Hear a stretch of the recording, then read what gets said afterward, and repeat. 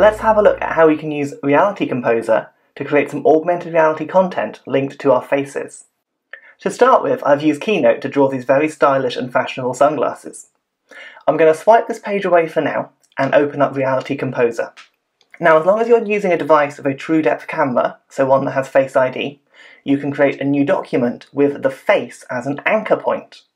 Tap onto here and you'll get a new document, a new workspace, with a face mask in the middle. There's a speech bubble in the top corner. We don't want that for now. So you're going to tap on the bubble once to select it, and then tap on it again and press delete. At this point, I'm going to drag up from the bottom to show the dock, and I'm going to slide the Keynote window over as a pop-over window. I can now see Reality Composer and Keynote. So I'm going to tap on my sunglasses once, and then I'm going to tap and hold to select them and lift them off of the page. I can now slide my finger across and drop it straight into Reality Composer. From here, I can adjust the position and size of my glasses. On the right-hand side, on my inspector, I've also got a scale option.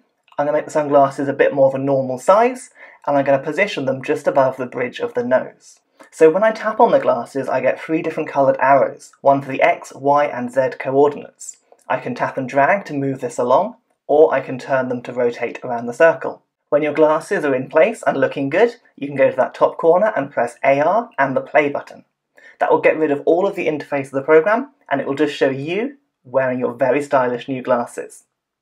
This is a bit of fun making some novelty summer sunglasses, but imagine using it in classroom by recreating your favourite book characters, such as Harry Potter with his glasses and the lightning bolt scar. Or perhaps you could even have like a role-playing exercise where you dress up as different characters using augmented reality. It's great fun. There really are so many possibilities for using the face anchor in Reality Composer. I'd love to see what you come up with, so if you make anything interesting, share it in the comments down below or tweet it to me on Twitter @JacobWalcock. I'd love to see what you're making in Reality Composer. Hey, thanks for watching that video. Now, if you enjoyed that and you want to find some more quick tips for your iPad or to use in your classroom, do me a favour and press the subscribe button down below.